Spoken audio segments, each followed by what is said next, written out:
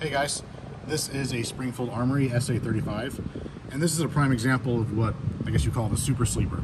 Basically, no sights changed out, no finishing or refinishing of Cerakote, factory grips, pretty much factory everything.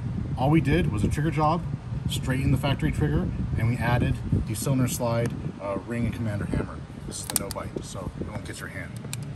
It gets out of the way, or just goes right around the fat of your hand if it gets up there. So the cool thing about it is still a single stage trigger job, so the performance is amazing.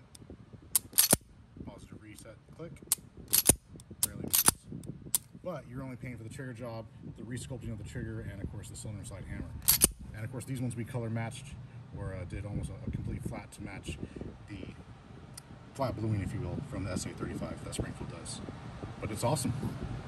An example of how just a little bit of money will get you something very special, and it looks very factory.